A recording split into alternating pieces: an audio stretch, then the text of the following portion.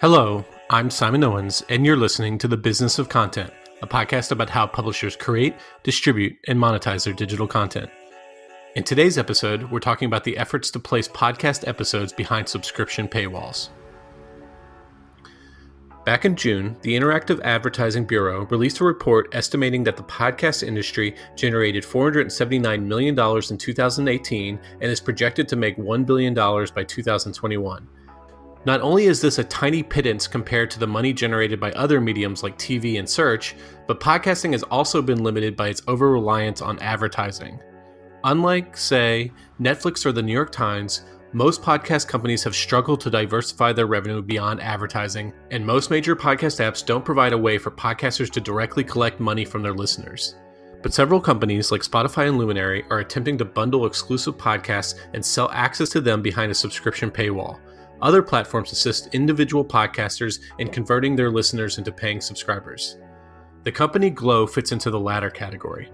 Founded a little over a year ago, Glow developed technology that allows a podcast paying subscribers to listen to paywalled episodes on their podcast player of choice. I recently interviewed its co-founder, Amira Valiani, about how she's solving the paywall problem and why she thinks paid podcast subscriptions will eventually scale. Before we jump into the interview, I just wanted to mention a few things. The first is my newsletter. If you're a fan of this podcast but don't subscribe to my newsletter, then you're really missing out. It's not just a roundup of links. I go really deep on the subject of digital content and provide in-depth industry analysis that you won't find anywhere else. In just the next few weeks, I plan to publish an article on why so many digital media brands have been consolidating lately, and another piece about why Complex Media became one of the most innovative digital publishers. To subscribe to my newsletter, go to simonowens.substack.com. That's simonowens.substack.com. Okay, on to the second item. As we head into 2020, I'm looking for more guests for this podcast. You might not realize this, but at least half of the people who come on this show are people who listen to a few episodes and then shot me an email. I'm especially interviewing those who run profitable newsletters and people who work in online video. I also like interviewing founders of niche media companies. If you fit the description, definitely shoot me an email at simonowens@gmail.com. And the final item is something I've never asked about on this podcast before, but since it's the dawn of a new year, I thought I'd go for it. So because this podcast is niche and small, it's unlikely to make it onto any of those year-end best podcast lists. The only way people find out about it is through word of mouth. So if you get any value out of this podcast and want to help keep it going, could you maybe recommend it to your network? A simple tweet or LinkedIn post about how much you enjoy it could go a long way in terms of exposing it to new readers. Thanks so much. It's great having you as listeners, and I hope you had a happy new year. Now on to this week's interview. Hey Amira, thanks for joining us. Thank you. I'm excited to be here. So you had a kind of circuitous path before you landed in the podcast space. You started out working in the federal government, right? What did you do there? I did. I was a political appointee in the Obama administration. So I moved down to DC after graduating college. I was interested in politics. I was lucky enough to find myself first in a role at the State Department, first as a special assistant, and ultimately ended up doing some speech writing for then Secretary Clinton. And then when she left, her whole staff left, and I ended up working as a senior advisor to a guy named Ben Rhodes at the White House, who basically was in charge of shaping American public policy and when it came to our strategic communications around the world. And it was through running up in these lanes that I really became obsessed with media and just the incredible impact it has on policymaking and the cultural narrative. And that's when I decided media was where I wanted to be. So that was the start of my path into the world. And so do you feel like that working on the communications team that gave you kind of a unique outlook on how the media operates? Like I've written about this before where Obama was really the first in a lot of respects in terms of embracing online media and other kind of traditional or non-traditional forms of communicating with the public. I think you were there when the Between Two Ferns episode happened. Did that kind of help shape your fascination with media? Yeah, absolutely. I mean, I saw media work in all sorts of different ways. And I think what was striking to me is from the outside, it often feels like communications is is sort of a separate piece of the puzzle, right? There's policy making and then there's communications. But I think what I really started to internalize is how we talk to the world about what's going on in government, and what the world sort of sees crafts so much of what happens globally, right? So we can have policymakers, but the fact of the matter is policy making doesn't happen in isolation. And what people are saying very much impacts how we're going to think about making policy. And I'll give you an example. When I was working in national security, it was when the Arab Spring happened, and how we talked about those protests, how we thought about supporting the protests when we were interested in really encouraging people uh, to drive their own self-destiny was really critical. The same way that we saw maybe protests started turning violent, or maybe they had outcomes that ultimately ended in tragedy. We were responsive to those claims, and those people were listening, right? Like it wasn't just that we would create statements and they would sort of go out to nowhere. People on the other side of the world would constantly be looking for, what is the president saying about this? What does the State Department say about this?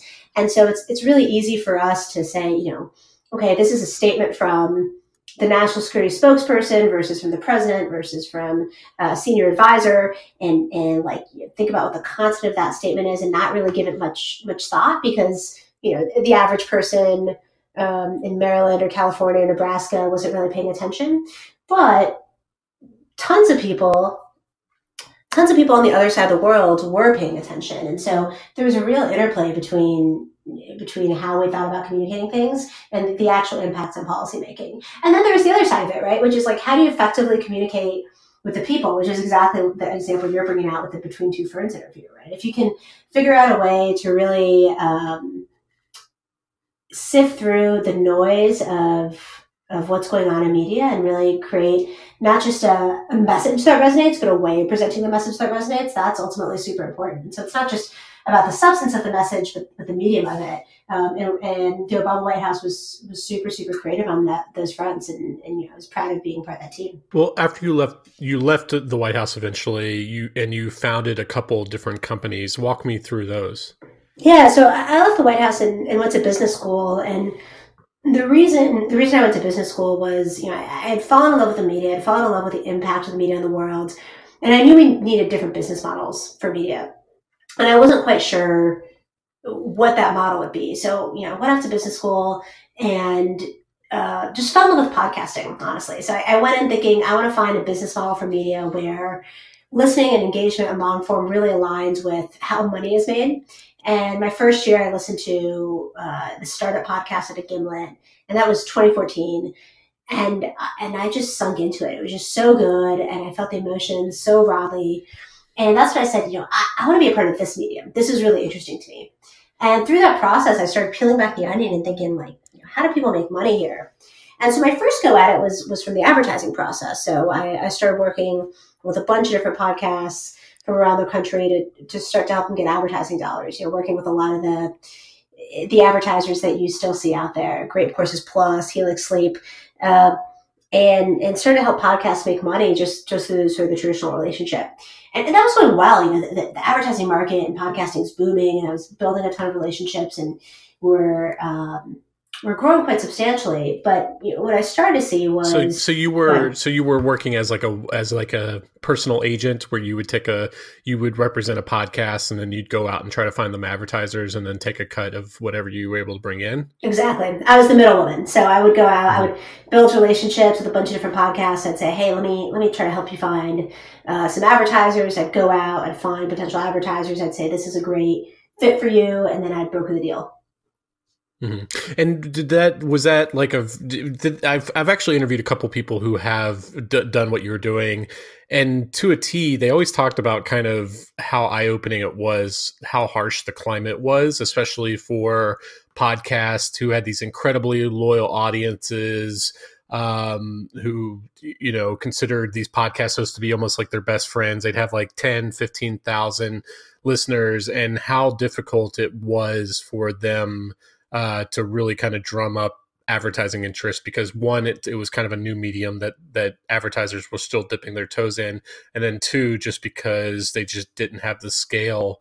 Did you kind of encounter these barriers? And the reason I'm asking this because you eventually moved away from advertising, so I'm wondering what kind of weaknesses you found within the advertising space while you were representing podcasters. Yeah, I think what you said is absolutely right. I mean, the you see a lot of podcasters out there with super engaged audiences that are firmly mid-sized, 10 to 15,000 downloads per episode, and you go out and sell ads for them. And a couple of things happen. One is like selling that first ad is incredibly difficult because no one has any metrics to start with, right? Like all you have is number of downloads per episode. There's very limited demographic data.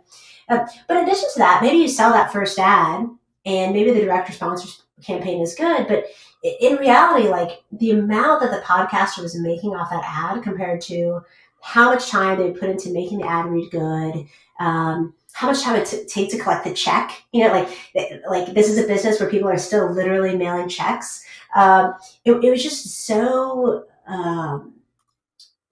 difficult for the podcaster. So yeah, one, we'd have these podcasts with great in-depth audiences, but because they were in topics that weren't traditionally related to really lucrative industries, it was an art history podcast versus a show about the law, they would have a really hard time getting that first ad dollar. But even when they got that first ad dollar in, they look at the check at the end of the day and they'd say, I'm making $250 off this thing, and I have to cut my show right in the middle. They want me to read a script for underwear. I don't know if I really want to do that. And on top of that, they take 6 months to pay me. And so it's a really difficult environment to really make sense for the podcasters. And for some shows, it worked better than others, particularly shows that, had figured out the system. Maybe they were reaching an audience base that traditionally makes a lot more money. Maybe it's something like tech or law. But in general, it's incredibly frustrating for the podcasters we work with. And it's not that they weren't making some money. You start to see traction and more people are interested in podcast ads. But the work in and the output were just totally disproportionate. And you'd see a lot of podcasters just get frustrated with the process. And I didn't blame them. And did that kind of start shaping your thinking about how they needed to, so maybe some of those smaller podcasts, advertising wasn't the answer, and that's how maybe what led you towards, what you ultimately ended up launching, which was Glow? Sort of. So I'll say very rarely did I hear podcasters say, I don't want any advertising, right? Almost all of them were sort of intrigued. But what I found is it was sort of an insufficient revenue stream and a really difficult one to come by. But they were all hacking their own ways together to make revenue by engaging their listeners directly. And what I found was so interesting is listeners wanted to support them. And so, I meet podcasters who develop membership programs where they literally, would hire these development teams offshore to build a membership program where they create their own app just to distribute premium content. And they'd be spending all their time thinking about how to maintain this team overseas, how to update the app and make sure it was sort of up to date with like the latest iOS update. And instead of like working on the thing that they're really good at, which was the content creation, the membership. So it wasn't that people said, I've had it with ads. It's that they said, I'm creating something of a lot of value, and what I'm getting in return does not seem to be proportionate with the ad dollars I'm getting. So I'm going to figure this out myself. And I saw a lot of podcasters go out of their way to try to figure out their own system to engage with their listeners directly and let their listeners pay them directly. And that was the inspiration behind Glow. It's like, people are already doing this. They're finding success. It shouldn't be as hard as it is. And so when did you first kind of get the idea, and then how did it grow from there into an actual product? And we'll walk through in a second how it actually works, but I'm just trying to understand the origin story a little bit. Yeah, it starts with me. So while I was doing the advertising side of the business, I also had my own podcast. And it was a local news podcast about the town I was living, which was Cambridge, Massachusetts. And I had an awesome time putting it together. We reported on the city council election. I got all these people who were listening to it, who were excited about it. And at the end of the election, I said, I want to keep doing this. I want to figure out how to make money off of it. And I went out and I interviewed a bunch of my listeners, and they were really pumped about it. And as I went back to the drawing board and thought about a business model, I knew advertising was going to be a tough road if I wanted to really make money. And I thought a subscription model could work well. And where I was going in my head was like, let me build a subscription podcast with access to probably a newsletter that comes out once a week, and maybe add-on guides for, where people got information on access to schools, the newest restaurant openings. I was thinking of basically like a multifaceted local media company where people would pay for value. And people told me they were willing to pay for this stuff. He was grounded in tons and tons of user interviews. And I turned around and tried to build, the MVP version of this. And it was really, really, really difficult. And what I did is I hacked together, a version of Squarespace where I collected contributions. I put information like Google Docs with restaurant recommendations and school recommendations. I'd have a MailChimp where I'd email out, sort of the regular email. And then I tried to paywall podcasts. There was no simple way to do that. And I got really stuck. And I think that's when I really started to see this pattern of, wait, I'm trying to do this. I just want to build an MVP, right? Like I didn't know if it would work, but I just want to start with charging $1 a month to see if people would even pay. Yeah. Just to kind of translate what you're saying here is you didn't think there was a good advertising market for you. You wanted a way so that people could pay you money and then you could deliver those people who were paying you money, exclusive podcasts that they were paying for in addition to the free podcasts you were doing. But because like podcast listening happens on a bunch of different apps, like the Apple Podcast app, Overcast, a handful of others, they don't offer any way to charge money for those exclusive podcasts or to put them behind a paywall or anything. So you were trying to hack together basically a way that you could deliver them exclusive podcasts that only paying subscribers could get access to. Exactly. I wanted a way to be able to test whether or not people were willing to pay for my podcast. And there's no easy way to be able to charge to figure out whether or not I could create a business off of a paid podcast because of the way the current ecosystem was set up. Mm-hmm. So you have this frustration. How does that turn into an actual product? How does it get funding? Walk me through that. Yeah, there's a lot of iterations of this core product. So I had this problem. I started to notice through the advertising side of the business, a lot of podcasters have this problem. We're hacking together solutions. And so I started with, my own sort of prototypes for potential solutions and was trying to think of a way using what was on, traditional tools that were on the market, just servicing a lot of different companies. And I just kept hitting a wall. Like there was no great way to try to service this market. And so I went to a podcasting conference, meeting a lot of podcasters, trying to pitch them on my, at the time, pretty lackluster MVP. And I met this one guy who had this show called Acquired. And Acquired is a twice monthly tech podcast. It's pretty well known among people who really like really in-depth podcasts about startup world. And I was pitching him on using my lackluster MVP. I was a fan of his show, and I said, hey, I'm doing this thing where we make it easy for people to charge for podcasts and get money from their listeners directly in exchange. Here's my prototype.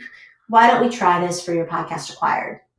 And he looked at me and he said, I run a startup studio. What we do is we help validate ideas, bring them to market, and we're actually working on a solution to this problem right now. Why don't we work together? You have a prototype. We can do better because we have engineers and designers that can help make this better. And so what happened is through that chance meeting, we collaborated on what a much better version of this product could look like that made it really simple for podcasts to be able to charge for content. And that was sort of the first start is we collaborated out of his startup studio, which is called Pioneer Square Labs, to create a prototype product that could work really easy for listeners and for podcasters. So, and were you hiring freelance coders to do it, or how were you building it? The startup studio, they have engineers and coders in house, so we're able to use a bunch of their resources for this first version. Mm-hmm. And when did you kind of launch that minimal viable product? So we were collaborating over the course of a few months on a part-time basis, and we launched the minimum viable product with his podcast with Acquired about a year ago. So that's November 2018. That was the first release of just for acquired, him testing out whether or not we could use this product to charge on a subscription basis for podcasts. And had you tried to raise money for it by that point, or when did like the fundraising happen?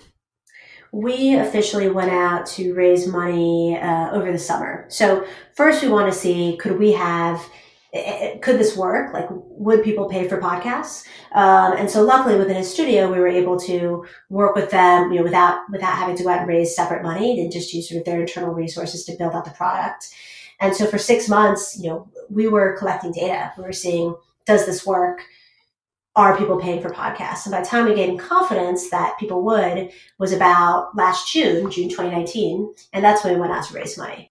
So let's kind of back up and just talk about how this product actually works. So to recap, the problem that podcasters are facing is that their listeners are spread out over a bunch of different apps. Most of those apps don't allow you to paywall content or collect money from users. So you need to provide a way for these podcasters to somehow get people to actually pay for the exclusive podcast and to deliver it to them in their podcast app that they're already using, so they don't have to download a brand new app just to be able to listen to your exclusive podcast. So pretend like I'm a podcaster who's using or starting to use your service. How do I direct my listeners to your platform, and then what do the listeners do to be able to to sign up for my premium podcast? Yeah, so let's say the Business of Content was launching a weekly behind the scenes editions where listeners could pay $10 a month to get access to the latest Business of Content. They would hear a call to action that says, today we're launching the Insiders Program. For $10 a month, you get access to premium content that no one else has access to. You can click on this link in the show notes or go to a link online. Let's say it's thebusinessofcontent.com/subscribe. When they click on that link, a web view appears. The listener sort of sees the details of the program, all with your branding. And they just have to tap really quickly a link that says, subscribe today. So they tap on a link that says subscribe. They check out using Apple or Google Pay. And then they're taken to a list of podcast apps. And it might say Apple Podcasts, Overcast, Pocket Cast, the list of apps that most listeners use. And so let's say you're listening to Apple Podcasts. Use the listener to tap Apple Podcasts. And then what you would see in your app in the library is right next to all your free content, you'd see the paid content that's only available to you. And yeah. Keep on going, sorry. And what's happening behind the scenes is we're actually creating a private RSS feed just for that subscriber that we can turn on and off depending on whether or not you've paid. And so that content doesn't appear on the iTunes store. It's not something you'd find somewhere else. It's just available for that specific listener. Yeah. So, I'm sure most people who listen to this podcast know, but like most podcast apps, they're not actually hosting your content. You're hosting it on a separate website, and there's an RSS feed, and it's simply pulling the content through that RSS feed. So what you guys are doing is saying, hey, you just subscribed. We're going to give you a special RSS feed that is up where we're uploading these premium podcasts. And you can basically plug that RSS feed. Here's a quick and easy way to do it into your podcast app. And then you'll start, for as long as you're a paying subscriber, it will upload the new premium episodes to your podcast app. Correct. Right. Exactly. So we make that whole process that people sort of are stitched together multiple solutions for, or offering a whole separate app to sell private content. We make that possible, wherever listeners are listening to podcasts, and we strive to do it with a checkout flow that's less than 30 seconds. And how big is the opportunity here? Because, the podcast advertising market is still relatively small. It's probably going to cross $1 billion by like 2021 or so, which I think this year it only generated 600 million. But obviously newspapers and other publications are making big money through subscriptions. The New York Times is now generating $400 million a year in subscriptions. Spotify is generating billions of dollars a year in subscriptions. Netflix, Disney Plus, etc. Do you think there's just a lot of money on the table here for this market for subscriptions? Yeah, I mean, I wouldn't be in it if I didn't think there was a lot of money to be made, especially for people creating content. Look, like it's sort of a fool's errand to try to calculate the total addressable market because it's growing so quickly and because this is brand new. But when I talk to people about the opportunity, I really try to emphasize how under monetized the space is. One, in podcasting, and two, where the opportunity might be when it comes to subscriptions and why the economics are so good. So if we look at just how under monetized the podcasting market is, so the average podcast listener this year will make the entire industry about $6. That's about the value of a podcast listener when you think about it, basically on an advertising basis. So you take the entire size of the podcasting market divided by average listeners, it's about $6 per listener per year. That's about a tenth of terrestrial radio, where that number is about $55 to $60. So in terrestrial radio, the average listener earns the market about $60 a year, and then a 20th of video. So just in terms of sheer monetization potential, the podcast market just has a ways to go. Then it's also growing an insane amount, and there's just still a lot of growth to go. So once again, if you think about podcasting versus terrestrial radio, something about 20% of Americans listen to podcasts on a weekly basis today. 90% of Americans listen to terrestrial radio on a weekly basis today. So there's just so much growth to be had from a sheer market size capacity. And then the question is, well, like, why advertising? Why is advertising a really compelling opportunity? And from there, you think about the money being left on the table by any one particular podcaster. So if we think about the average podcast listen, if you generalize over all podcasts, the average podcast listen on a unit economic basis is worth about a penny today. And a best-in-class podcast will make about 4 cents per person listen. And so if you think about, let's see, a twice monthly subscription podcast that costs $5 a month, well, that takes that 4 pennies a listen to $2.50 a listen. So the podcaster just has a lot of opportunity to be able to make a lot of money on a subscription-based podcast. Now, will every podcast be subscription-based, or will all the money in podcasting come from subscriptions? No. But if you think about every other medium out there, there's a ton of money being made through subscriptions and direct payments. And as you mentioned, it's growing a lot. The pendulum is sort of swinging back in the direction of paid content and particularly subscription-based content. And so we're going to see this part of the industry grow massively over the next 5 years. And I really think it's going to be the lion's share of the amount of money made in podcasting 5 years from now. Interesting. So you think this will surpass advertising? I do, just because the sheer dollar amounts are higher on a per user basis. So I'm gonna get the numbers wrong here, but if you look at Spotify's numbers, I think they make about 70% of their revenue off paid subscribers, even though paid subscribers only make maybe 20% of their listener base. Those numbers aren't right, but they're directionally correct, and I think you'll see that across the board. Yeah, and then also, if you're going to add up the amount of money that's made through subscriptions of podcasts, you would probably have to include however much Spotify is making, even though it's hard to calculate because people are listening to both podcast and music. But that has to be part of the value proposition of subscribing to Spotify now that they're going to have so much exclusive content. So I looked into this model a few weeks ago for an article, and the 2 most successful publishers that I've seen that have embraced it were Slate Plus, and I calculated, back of the envelope that they're making about $2.5 million a year based on their exclusive subscription podcast offerings, and then Chapo Trap House, which hosts exclusive podcasts on Patreon.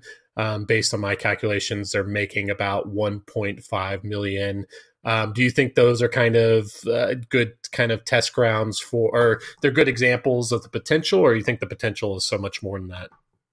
I think there's sort of two different use cases. So, and I think we talked about this when we met over coffee a few weeks ago, Simon. So, Slate is making about $2.5 million a year through their premium podcast. I think they could be making much more, and I think they're just getting started through the process. So, we started to see a couple of publishers that are bigger names really think about how they can make money through their podcasting business. And they've been running Slate Plus for a while now, a few years. But I think they're going to supercharge that program. And I think you'll see a lot of big publishers really think about how they tie premium podcasting with their overall membership program. So I think there's a lot of potential there. What's very cool about Chapo Trap House is they're an indie podcast making this much money.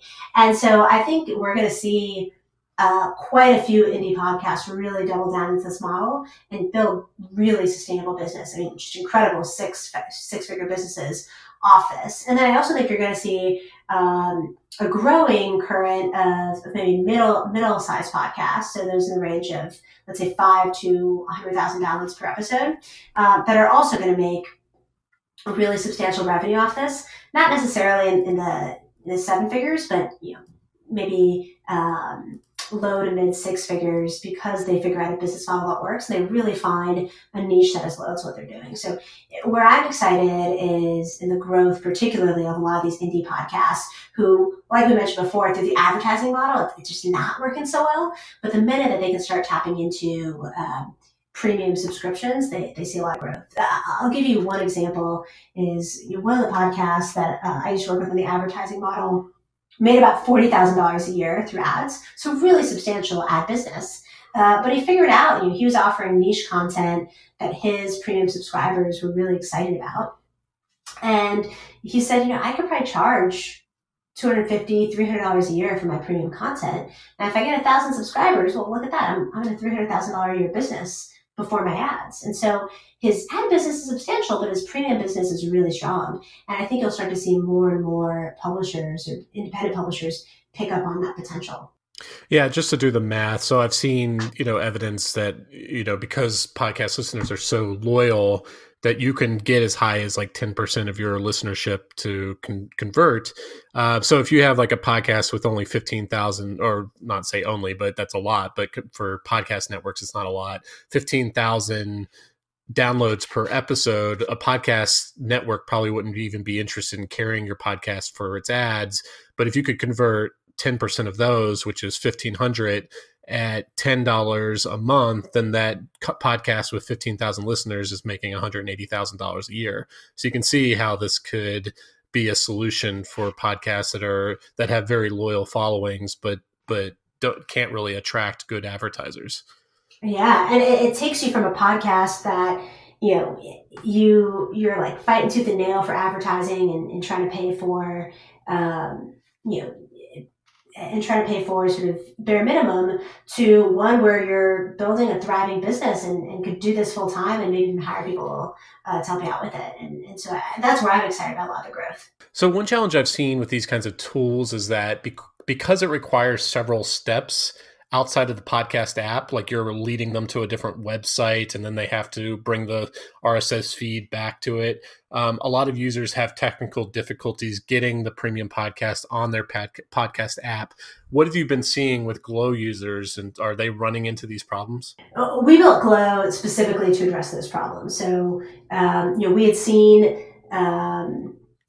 the existing solutions that weren't quite built for this use case be really, really complicated. And what we did is we tried to make it as straightforward and as simple as possible. So the idea is, you click a link, you're on a web page, you click another link to say buy, and then you click another link to say subscribe, and then you're back where you're listening to your typical content. So we of course get like the occasional question about how do I access my content, but it's surprisingly rare. We haven't seen a lot of pushback there, and that's one of the reasons we're excited about this, is because we've been able to help take this thing that was really difficult to do and make it frictionless.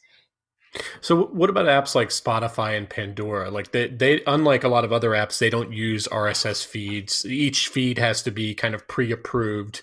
I'm guessing that your platform doesn't really work with theirs. Does it? And if not, do you think that they pose a threat to this model?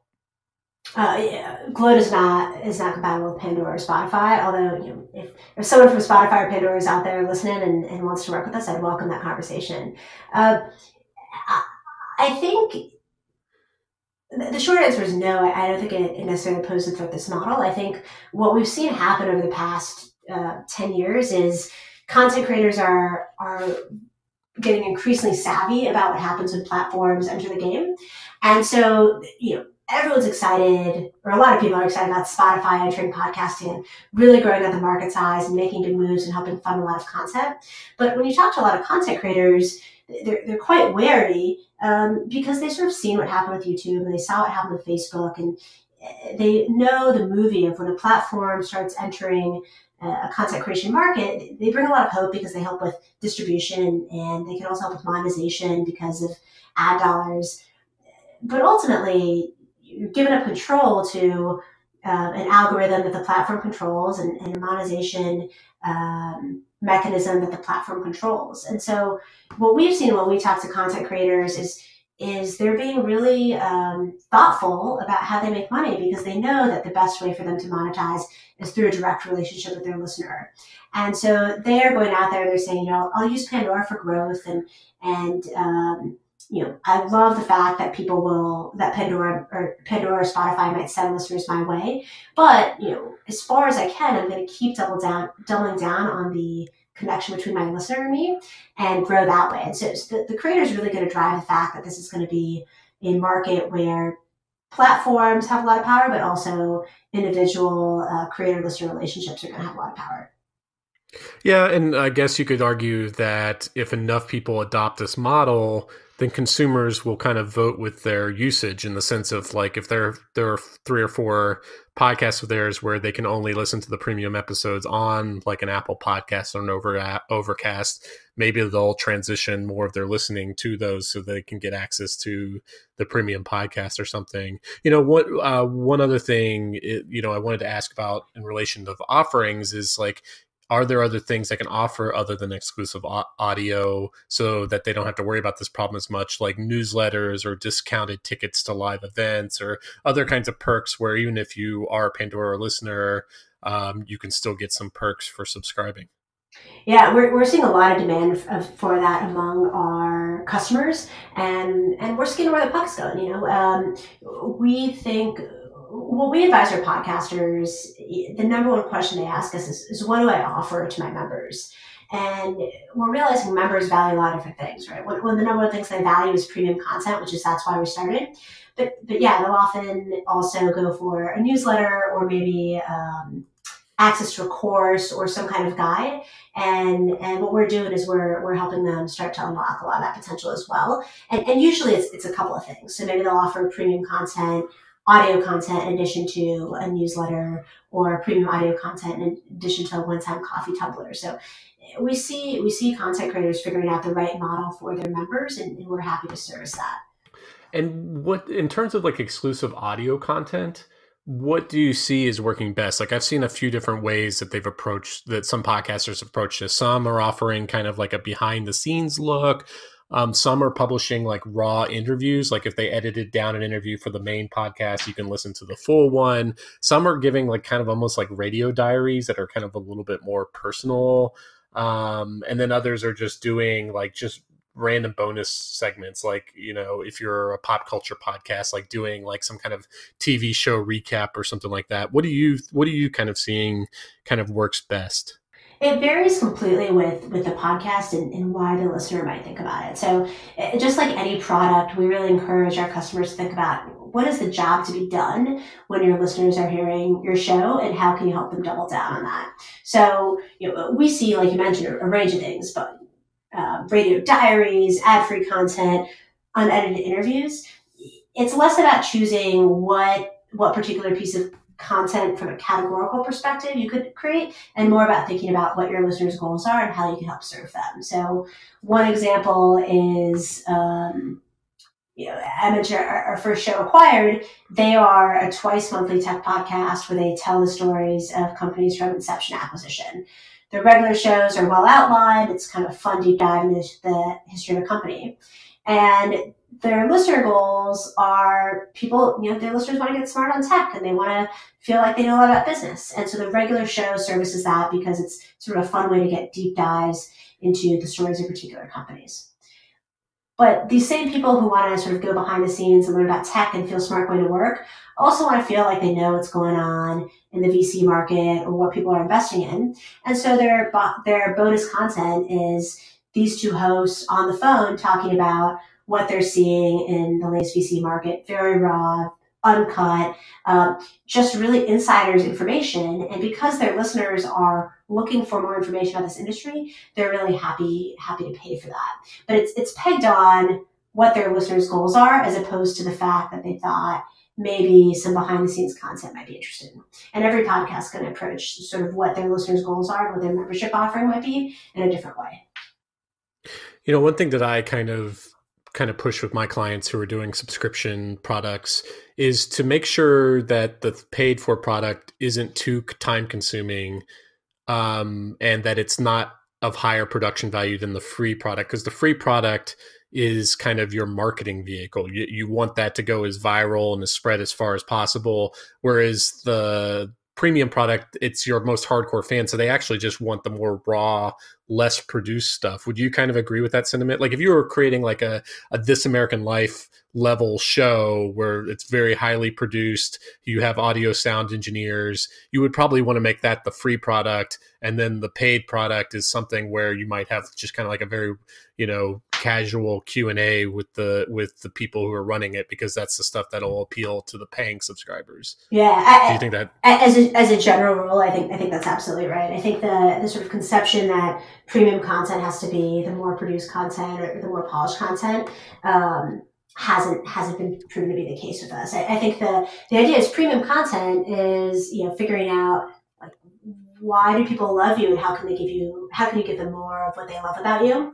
And so it's sort of this notion of finding, in tech, there's product market fit. This is content market fit. And just like when you find product market fit, like they say the first version of your product can be the crappiest, you can be embarrassed of it, but if it does the job right, like people love you, it's really similar to finding content market fit. It doesn't have to be polished, it doesn't have to be perfect, but if it does the job that your listeners are looking for, they'll love you and they'll pay for it. And that's what we really help people strive for. So I guess my final question is just tell me about some of the most successful podcasts on your platform. What are they doing that you think is interesting?